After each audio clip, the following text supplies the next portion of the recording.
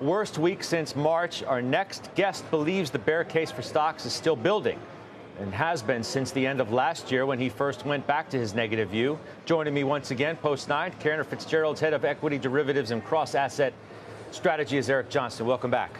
Scott, thanks for having me. Same guy, same view. You haven't changed your negative view? Same guy, same view. Circumstances are certainly ever changing every day, and but our overall view remains very similar. And what do you mean they're changing? How are circumstances changing, but your view is remaining the same? Sure. So there's clearly a lot of speculative forces that are in the market. The market's got a lot of momentum.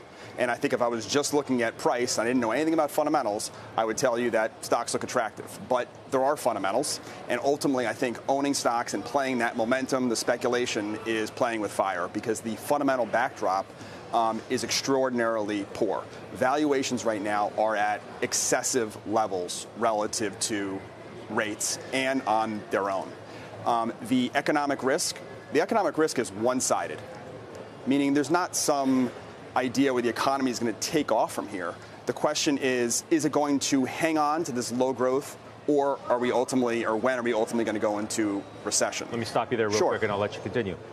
You could make that same case more than 12 months ago, that the economic risks were one-sided then. Yes. I can easily look now over the period of time and say, I actually think the economic risks are better today than they were a year ago. Yeah, I would disagree with that. So excess savings, they go down every day. They're still there. They go down every day. They're a lot lower today than they were 9 months ago. Student loan moratorium has been in place the entire time. That's coming to an end in the September, October timeframe. Credit card balances. Credit card rates continue to go up every day. Right? Every day, the consumer is paying more. It's up 500 percentage points over the last year on over $1 trillion. It's not like delinquencies are exploding, though. No, but the cost to the consumer is rising and is going to crowd out, and we're already seeing some of this, crowd out other spending. But why do people like the Delta CEO, Ed Bastian, why people buy airline tickets on their credit cards, presumably? Yes. Why does he keep talking about unwavering demand if the situation is getting so bad? At the moment, there is unwavering demand for service.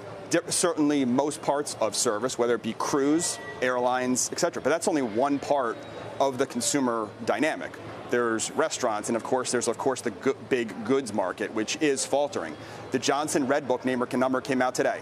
It was a weekly number. It's real time. Minus 0.4%, the lowest since 2020. And that's with inflation at 4 or 5%, which means that the unit sales are dropping very sharply, very sharply.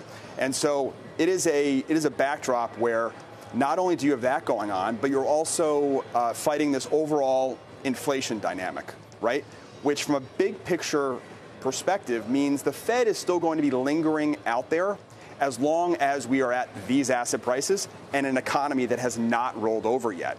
That's going to be a sort of a dampening effect on the overall level of the market. Not if inflation continues to come down.